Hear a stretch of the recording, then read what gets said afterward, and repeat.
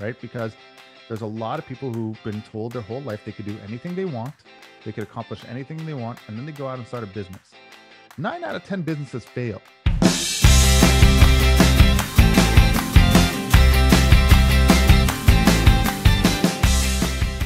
Hello and welcome to mcgrawesome Sauce, the podcast all about helping entrepreneurs level up to become awesome. My name is Nick McGraw. Thank you so much for joining me for this episode. Today my guest is Jason Portnoy. Jason runs his own marketing agency called JPort Media in Montreal, just down the street from me here in Toronto. And what I like about Jason is his super strong social media presence, particularly on Instagram. He's always giving out really helpful advice to entrepreneurs like starting a podcast to grow your business or dealing with imposter syndrome. He's always breaking things down in really easy to understand bite-sized pieces. So if you're ready to learn, let's talk to Jason Portnoy. Jason Portnoy, all the way from Montreal, the center of the universe. Thank you for joining me today. I'm obviously talking to you from Toronto, which is, I guess, the second center of the universe, down the street from the center of the universe. I know that we all have to pay respect to the real center of the universe, which is Montreal, Quebec, Canada. Isn't that true, Jason? I'm first of all, I'm happy to be here. Thank you for having me. So before we start getting into the rivalry, I gotta thank you. But yeah, I guess depends who you ask. If you ask Montrealers, definitely we're the center. If you ask Torontonians, they'll tell you they're the center. So yeah. You know what, man?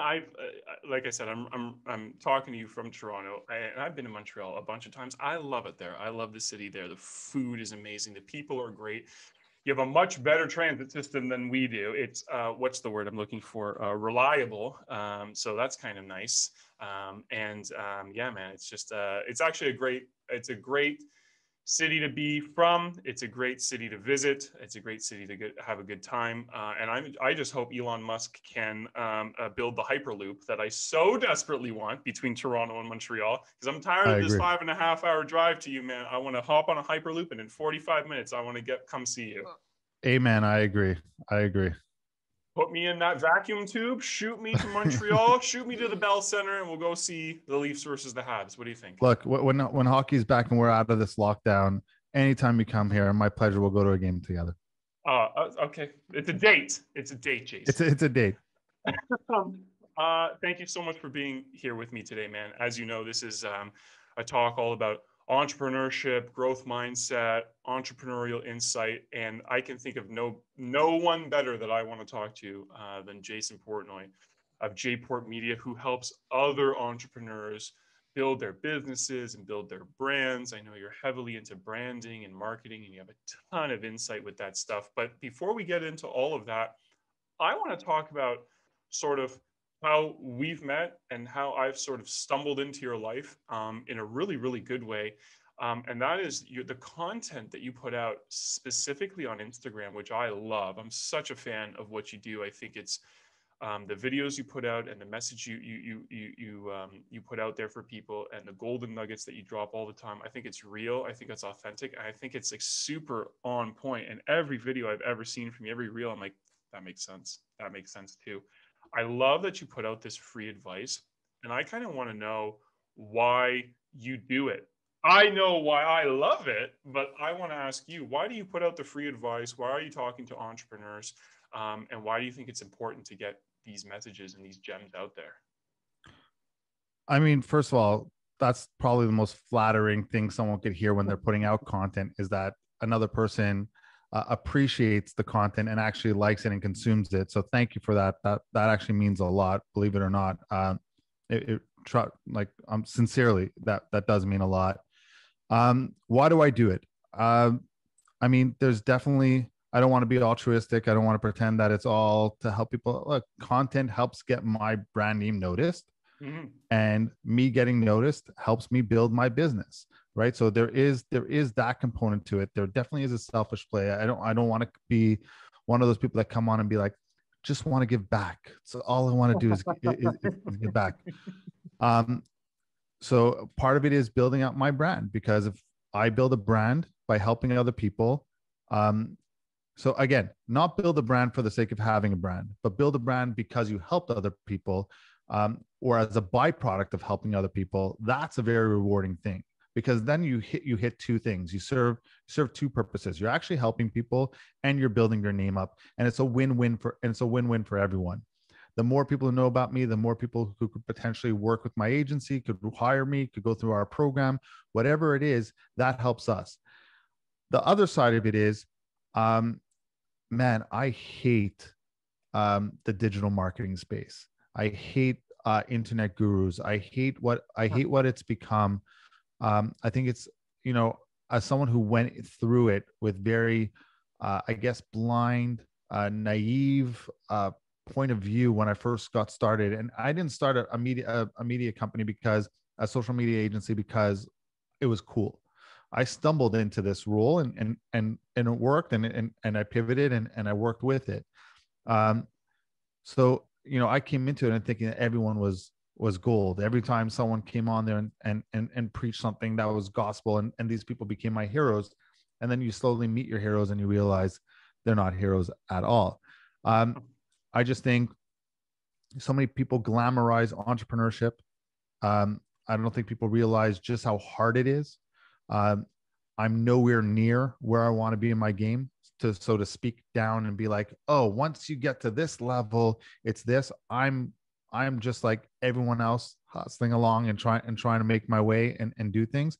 But I can tell you that what people glamorize as entrepreneurship isn't entrepreneurship. I built a pretty successful agency. I'm pretty happy. I got way more room to grow. I'm definitely not at the top of my game yet. But at the same time, man, it's hard. It's a lonely journey. It's hard. You could have all the friends in the world, but only entrepreneurs understand what you're going through. And if we're not being real with each other, we're not having honest conversations where we could help one another and get through this, then, man, that journey becomes a lot harder and a lot more lonely. And I guess I do it as a way to connect with people. And if I could spit my truth and I could talk about what entrepreneurship really means to me, and that connects with you, well, then great. If you need to see pictures of yacht and models and a private jet, then you're in for a rude awakening when you actually start your business. You know what my yacht and my models are? A lot of ramen and craft dinner nights. Not because I particularly like a college dorm diet, but because it's quick and dirty and I can just put it in me and keep going. And I love that there's a lot to unpack in what you just said, and it's all super on point. It's super wisdom packed. But one of the things that you just laid down was people tend to glamorize entrepreneurship. And I think that there is this romantic view of the hustle and grind lifestyle, the hustle and flow, right? Working 12, 13-hour days, spinning all the plates, being busy with the illusion that you're productive, right? You show up on social media here, you show up there, you do a live, you send out those emails, right? Being busy and being productive are not the same thing, but all of it looks like it's this romantic view to people who are not entrepreneurs, right? And they don't know the behind the scenes. I'm sure this is a loaded question, and I'm sure that it has multiple answers, but why do you think that entrepreneurship and the idea of making that transition to be an entrepreneur, why is this so romanticized? I'm sure it's, there's massive, gaps in time, right? Generation to generation to generation, our parents' generation, all that stuff, they had the same things. Why do you think entrepreneurship, or the idea of being an entrepreneur for the rest of your life, why is this romanticized so much? Why is it so much sex appeal to be busy but not really be productive? This hustle and grind, rise and grind lifestyle. Why is this so heavily romanticized? Again, I think it's from what other people are putting out there. So, look, I'm not the poster boy for a 24/7 hustle. I like my work-life balance as much as I could get. I like being with my family. I work hard when I need to work hard in order to have that freedom and do those things. That's why I do it, right? I do it so I could have those breaks and choose the life that I want and live my life on my own terms. That comes with a cost, right? The days you take off you can't look at it and be like, oh, it's a day off, I'll just count it as a sick day and walk away. No, like, you're still an operator of a business. Yeah. But in terms of why it's romanticized, look, there's no barrier to entry. People watch Shark Tank and then they think they could go start a business. People watch someone post something on social media that they started, a drop shipping company and they're making millions of dollars and now they're on a jet and now they're on this, and people go in and do it. Something Gary Vaynerchuk talks a lot about is, and not enough, in my opinion, is the suicide rate amongst entrepreneurs, right? Because there's a lot of people who've been told their whole life they could do anything they want, they could accomplish anything they want, and then they go out and start a business. 9 out of 10 businesses fail, right? That's something that's not thrown around on all these Instagram, right? Like you're not seeing the 9 different businesses that failed when that one guy hit that one that worked, right? That story is not being told. It's, I just started a business and I'm making millions and millions of dollars. Can it happen? Absolutely. Do we live in an age where that's way easier than it was before? Absolutely. But I think if you're going to start an entrepreneur thinking that it's just like Shark Tank, I'm going to go start a business, I'm going to make millions of dollars appear and someone's going to hand me a check and I'm going to get a buyout. I mean, man, you're delusional. It's not realistic. That's not how it works. 9 out of 10 businesses fail. This is a hard game, right? Like, honestly, there's some days I wake up and I'm like, man, I should just go get a job. 9 to 5 sounds way better. I clock in, I clock out, I go home. It's not on my mind anymore. I go to sleep with a clean mind. I focus on weekends or focus entirely on family and whatever I want to do. And then Monday I can complain and bitch about Monday and go back to work and start the whole process all over again. Entrepreneurs, their brains don't shut off. My brain doesn't shut off at night. My brain doesn't shut off on the weekends. I don't know the difference between a Monday and a Friday and a Saturday and a Sunday. That's the truth.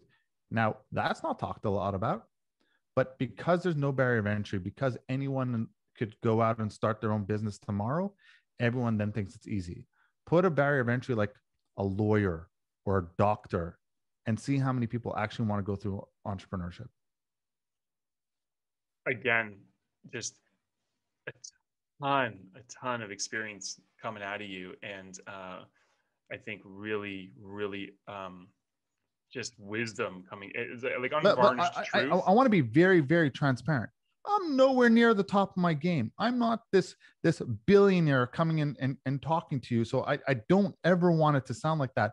I'm going through these pain points as we speak. I'm going through scaling a business as we speak. I'm going through all these emotional decision making as we speak. So I don't ever want it to feel like, oh man, this guy built this business and now he's talking down. I'm nowhere near where I want to be or where I think I should be. Well, that doesn't sound like someone from Montreal to me, Jason. Maybe we need to hype you up a bit more. maybe we need to like put more helium in that bubble of yours and help you float. Look, I'm self-aware, right? That's one thing I am, and right. I'm not comfortable. I always want more. I want to grow more. I want to help more. I want to do more. And if I didn't want to do that, and I mean, like, that's just comfort, and that's even scarier. That's an even scarier life, living in comfort and stagnation. You mentioned Gary Vaynerchuk, and it's hard to talk about entrepreneurship for the last decade, and his name doesn't come up in conversation somewhere. He's sort of like the godfather of entrepreneurs right now. Go ahead, Gary, if you're listening, you can go ahead and trademark that if you like. Another person who's very much in the entrepreneurial space, but different from him, is Simon Sinek, and I'm sure you're a big fan of him as well. And one of the events he once went to was early days of his brand, of him building up his brand. Well, I think before even Start With Why came out, he was at probably a TED Talk or some sort of conference where he's talking to a room full of business leaders and CEOs. And he said, show of hands, how many of you achieved your financial goals this year? Almost everyone's hand shot up. He then followed that up with, okay, keep your hands up. How many of you feel successful? Almost all their hands went down because they're never done growing. Right? It's not about the money that they made. It's about the money that they're going to make. And it's hardly about money to these people anymore. It's about, okay, well, we made that much.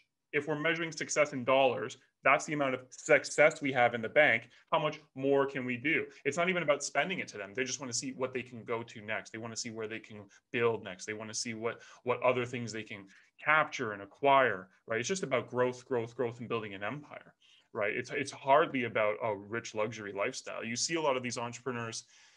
Anyone who is a millionaire has a financial advisor and an accountant or a lawyer who's right there in their corner, and they'll tell you, you know why millionaires stay millionaires? Because they don't buy stupid shit like jets and yachts and gold chains and things like that. They live very regular, economically sound lives, and they keep building and they keep growing, right? They always have an eye on the future. It's great to live in the present. You talked about work-life balance, but we also, as entrepreneurs, we're sort of living in the future. I know that's probably not talked about either. You know, they see the present on social media. Everyone who wants to jump in and go on Shark Tank, like you talked about, everyone who has this rose tinted glasses look to entrepreneurship, they see how beautiful it is to live in the present. And you don't understand that we're almost always living a little bit in the future because we're always trying to grow. We always are trying to hit our goals. When we hit those goals, what are some new goals, right? This is a very untalked about part of entrepreneurship. And I do think more people, you know, probably need to be educated about it. And I think that's why you're doing such a good job with the message that you put out there. I agree. Look, money is a scorecard, right? Everyone talks about Yeah. money because it's a scorecard, right? How do you measure Mm-hmm. success? I'd be lying to you if I didn't say money was important to me and a driving motivation. And it should be to almost everyone because money helps them live the life that they want. And you could do a lot of good things with money, right? Doesn't mean you have to buy really nice stuff or toys or whatever it is. If you want to buy toys and you can afford it, great. But you could also do a lot of good things with money. Something that people don't talk enough about is happiness as a scorecard. And this sounds super cheesy. And I'll be honest, if we had this conversation a year ago, I would have sat there and said, okay, I'll be a little bit less unhappy with more money. Right. And, Right. and you hear like the top minds, you hear Simon Sinek, you hear Gary Vaynerchuk, you hear those people always talk about happiness and living life on your terms of and measure and using happiness as a scorecard. It's slowly starting to hit me as I get older. And as you know, I have two little kids, and as I start seeing that, and as I start, wondering about their future, they're very young, and obviously I start thinking about that and what my legacy will be to them, and how are they going to view me, and all these different things, and family becomes a focus, and all your priorities change a little bit. Happiness is like, I mean, I walked away from a clothing company that I owned because I wasn't happy anymore, right? Like Hmm. that's the definition of really choosing happiness. But it's easy to connect the dots backwards and say it's because I was unhappy. Now I know for sure I walked away because I was unhappy. And I know that I would walk away from this business right now, no matter how successful, if I was unhappy. Um, but I think people don't use that as a scorecard enough. And I think the reason being is I don't think people get to a level of just real self maturity to realize just how important happiness is. And again, this is like so new to me. Like I'm slowly starting to see just how important your own happiness is, especially like, we're in Canada, right? The lockdown here is tough. Like I'm in Montreal, we have curfew. Like it's tough. You spend a year not being able to go anywhere, travel, or do anything. You're working from home. You go from work mode to dad mode to work mode. Happiness has to play a role. Otherwise, everything becomes off balance. And I think that's one of the reasons why I'm starting to, everything that Gary said and Simon, all the leaders who talk about happiness is starting to hit me a lot more this year, more than any other year. I'm lucky that I have a client who is not quite a psychologist, but I think therapist is closer to what she does. She has her a couple of master's degrees in science and the human mind and things like that. I don't quite know what her actual title is, but I'm lucky in that I'm so close to her. I get to create her content. I help her make her content, and all the videos that she puts out. She put out one recently about self care, and that there are this concept, and she works with all her new clients. She works with high level executives to help them find this balance that you're talking about, going from work mode to dad mode to work mode. These high level executives, these CEO types, they have no balance. They have no idea what it is to work the 14 hours and then come home and turn it off and switch to a different mode. So she works with them to try to find this balance. And in the work that she does, there's two circles. The first circle inside is everything you can control, your self-care. Did you brush your teeth today? What did you put in your body as food? What kind of clothes you're wearing? These are all things that you can control. Everything outside of that is how much traffic there is on the road today on the way to work. Well, that's outside of your control, right? Is the elevator in the building working? That's also outside of your control. Is it going to rain? Outside of your control.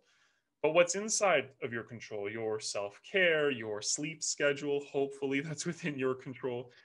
Maybe when you have two little kids at home, it's not. Jason, I can't speak to new fatherhood, but there's a lot of stuff within your control that you have complete dominion over.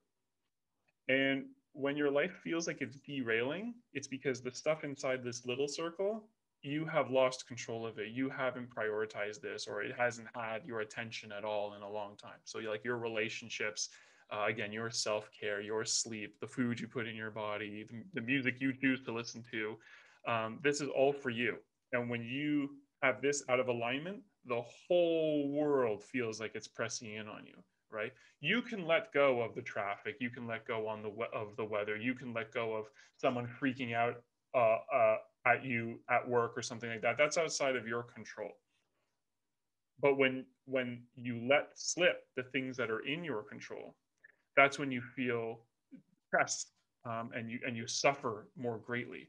And I think that's something that's never talked about in any field, not just entrepreneurship, in any industry. And I love the fact that this is now,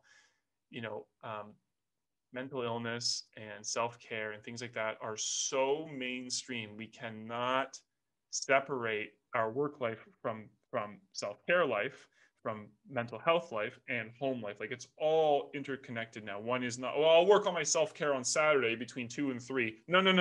This is every minute of every day. And it's how you see the world, and it's the lens at which you look through when you look at the world, right? This defines who you are. And I'm so glad that these things are now massive talking points in society, especially in the first world, where we get to take these things more seriously, and they are improvements in our lives. I mean, I think you hit on two very important things, right? So number one, there's also your reaction to things out of your control is an important thing. How you choose to react to things, says a lot about who you are as a person. But look at any business. Like let's take marketing, for example, right? We do a lot of paid media for people. So you could complain rising costs of impressions or advertising, or advertising costs going up, out of your control. In your control is fixing your conversion rate on your website. In your control is the copy. In your control is the creative. But everyone, it's not just a life thing. That's how people view their business too. They always choose to fight the fight that's the hardest, because it's a lot easier to deflect and not look internally, right?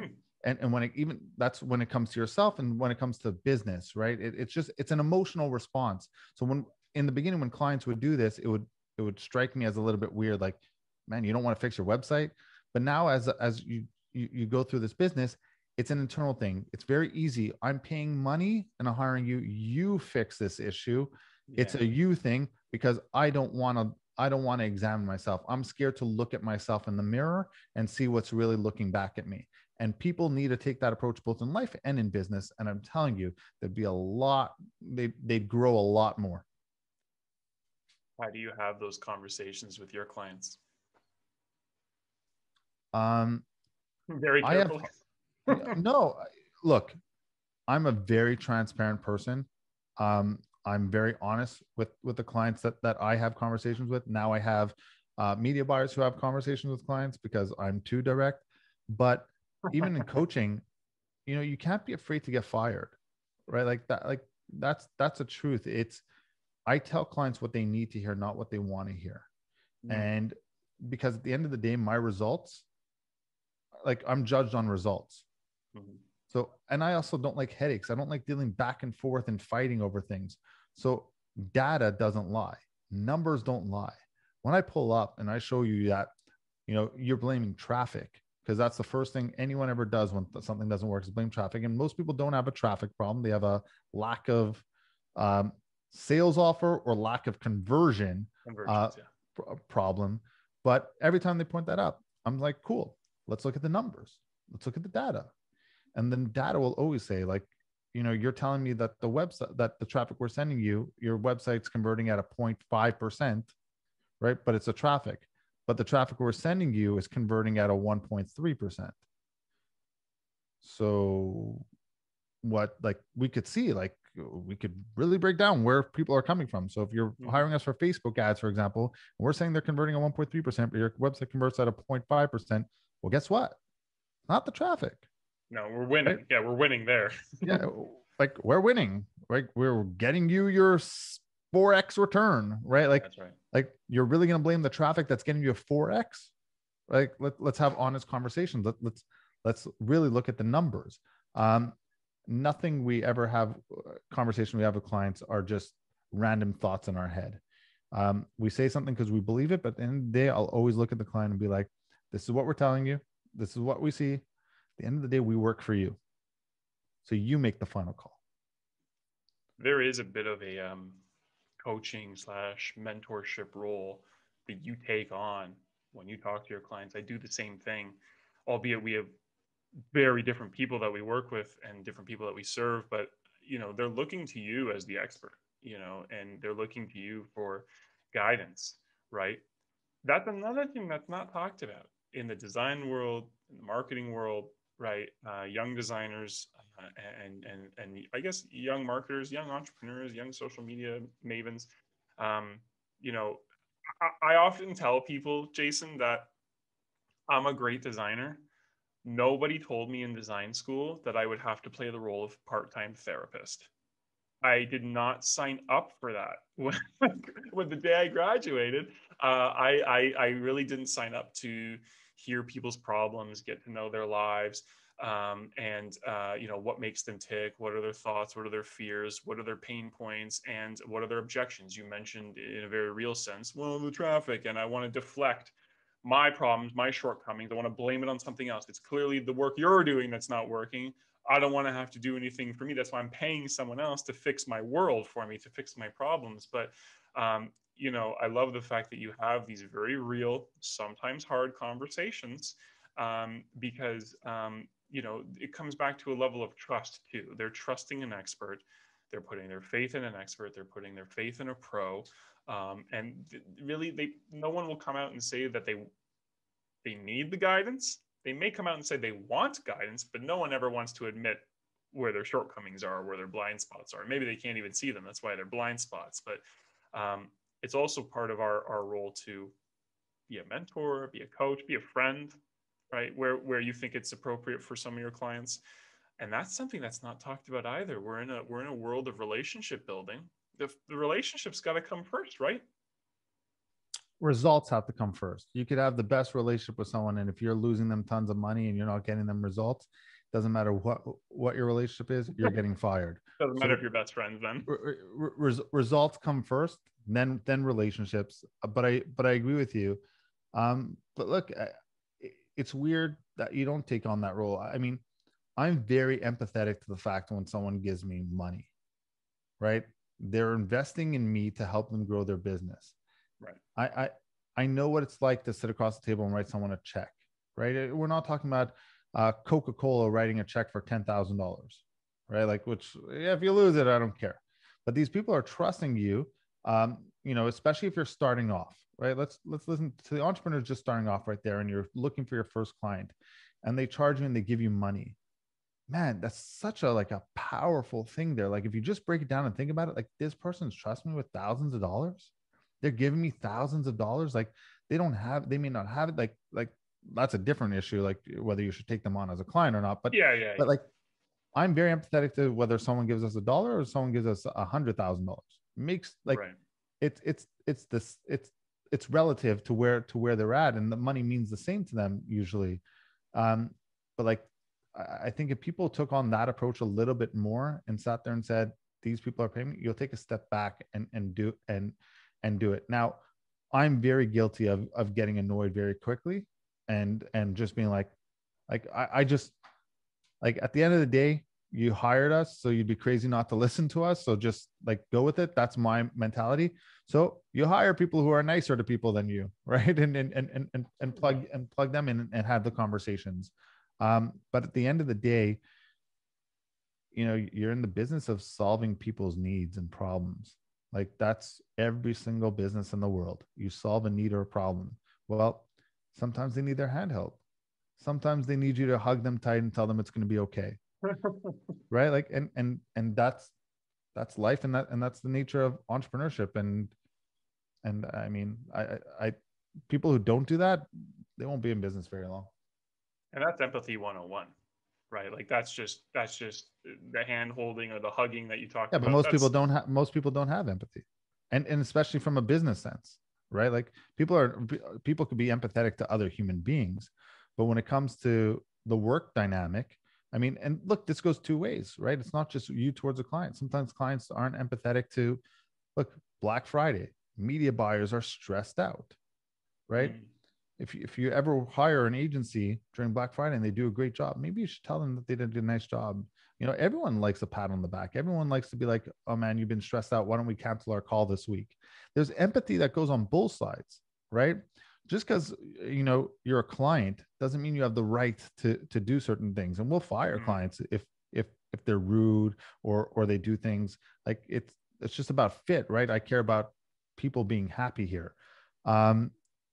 So I think it's both ways. I think empathy is very different in real life. I think most people should be empathetic to other human beings, but when that work dynamic is put into place, I think that's where people lose it a little bit. I think I want to be very clear about this.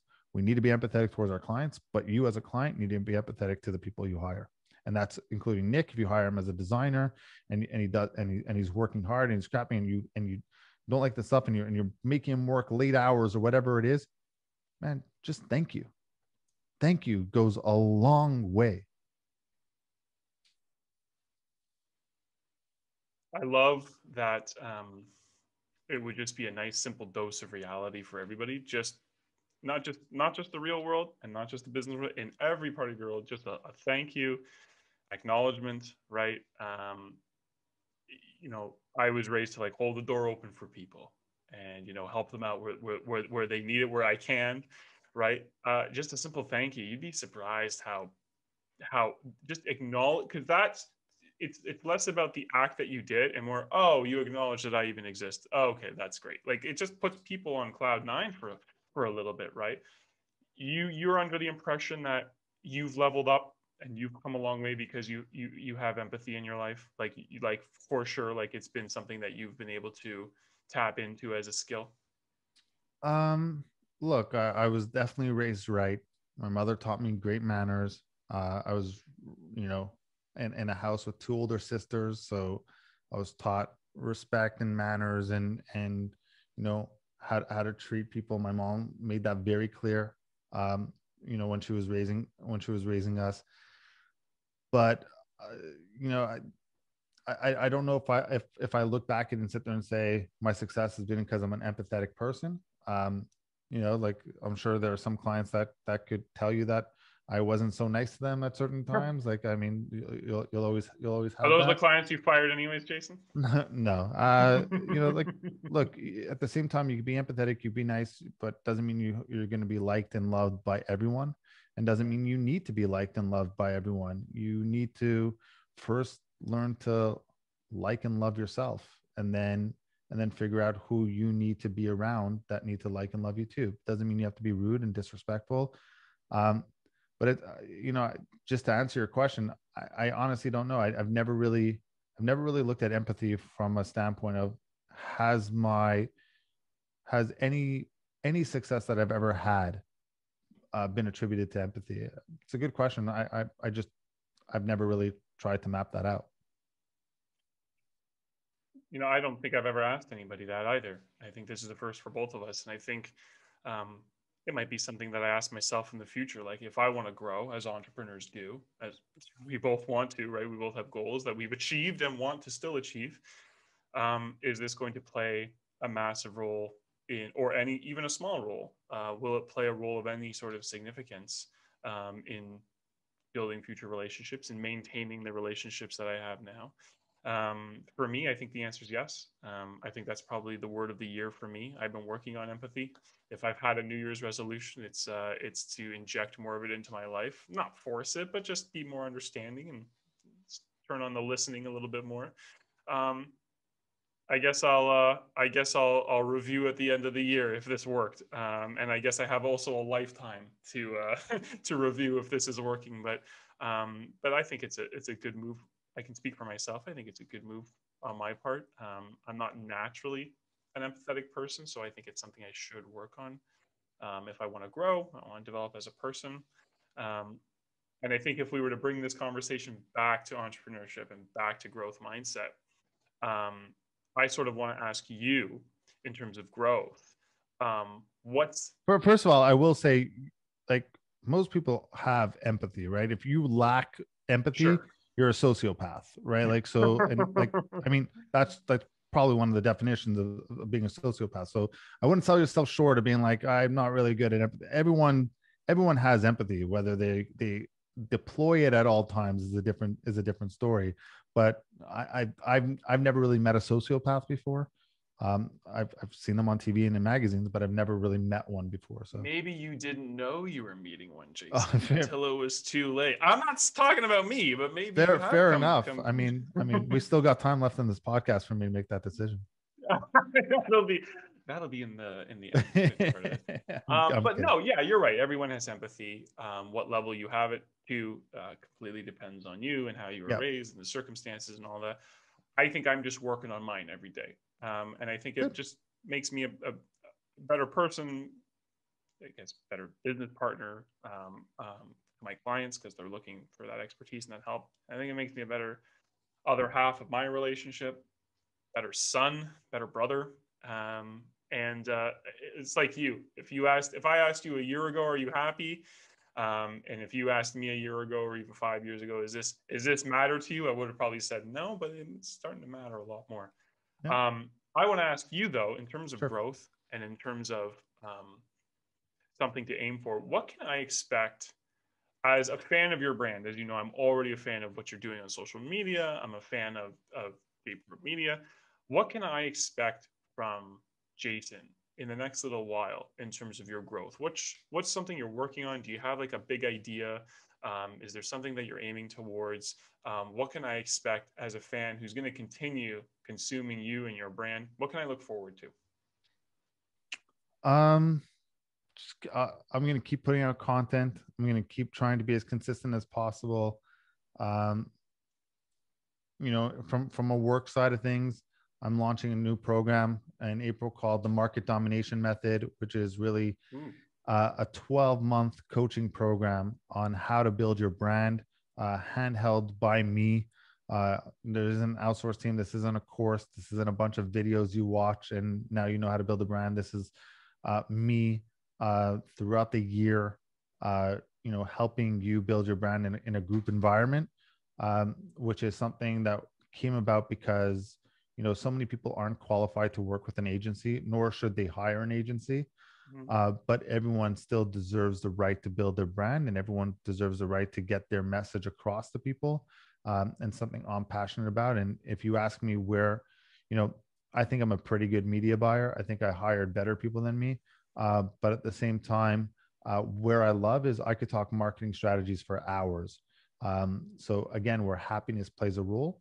When COVID first started, and everything got shut down, I said I was going to do 3 free consulting calls for people who are now trying to figure out what to do, and I was going to help them. I ended up doing 15 of those calls. So I did 15 hours of those calls just because we've scaled multiple businesses from 6 to 7 to 8 figures. And those calls were way more rewarding than that. You know, even if what I think is common sense, helping someone decide what to do or how to pivot, and just giving them that decision and watching their face, and hopefully go out and execute after. But that's again in my control and out of my control, right? You know, so but just seeing their face and knowing that I made a difference in helping, way more rewarding than anything else. So I said, when I started to realize that, I was like, I got to do way more of these consulting and strategy things. And that's just not speaking at events. That's not just doing podcasts like this, but how do I really, you know, make a difference? And so that's kind of led towards the Market Domination Method program. When did the program launch? April 1st. Oh, coming up. We're recording this in the middle of March, but that's so, something to look forward to. So, I mean, it's evergreen, right? People could join in whenever they want. Right. But we're going to take the first people through a pilot program, you know, just for the first couple of months and really just build that out. But then after that, it's evergreen. People could join whenever they want. And it's really, you know, community of other entrepreneurs who are going through the same things, where you can learn off them, and one helping the other. And then all my resources are available pretty much through this. That's incredible, man. It sounds really, really good. And I look forward to, like, when you drop it, when you launch it, because I can tell that you're in a position to help people and that you want to help people. And it's good that someone like you is out there helping up and coming entrepreneurs. I think that's huge. So, Jason, if people wanted to get in touch with you, make a connection with you, where do you hang out? Where do you live? How can people find you? Man, I'm everywhere. Like I try to be. You can find me. You can find me on Instagram at Jason Portnoy. My website is jportnoy.com. You could email me, jason@jportmedia.com. I'm pretty accessible. I hope this wasn't too gloomy. Entrepreneurship. I want to end with this. Entrepreneurship is fun. Entrepreneurship is good. I don't want to just talk about the bad. There's a lot of good. It allowed me to live a life of my choosing. So as much as sometimes I said I want to wake up and go get a 9 to 5, there's a reason I don't. I like my life a lot better this way. The ups are really up and the downs are downs, and you just have to learn to ride those waves. And if you could build a business like that, I mean, and you need help, the Market Domination Method will help you. But if you could do it on your own, and you're able to do it, and you're able to hire guys like Nick to help you brand and turn your brand into something beautiful, and put your work out there to the world, then there is nothing more rewarding than that. And we're living in an era where it's amazing how much is possible that you could do with barely any resources. Like it's amazing what you could do and the tools that are available if you choose to go on this adventure. And if you do, I hope you reach out to people like Nick. I hope you reach out to people like me, you know, because it is a fun ride. I don't want to make it sound like doom and gloom. But at the end of the day, I told you, I tell people what they need to hear, not what they want to hear. 9 out of 10 businesses fail. It's a tough sport, but I mean, if you could play, if you could pick up the ball and play, man, welcome. It's a beautiful world. Thank you, Jason, for everything, man. It's been a pleasure. Thank you so much, Nick. Thanks for having me. Really appreciate it.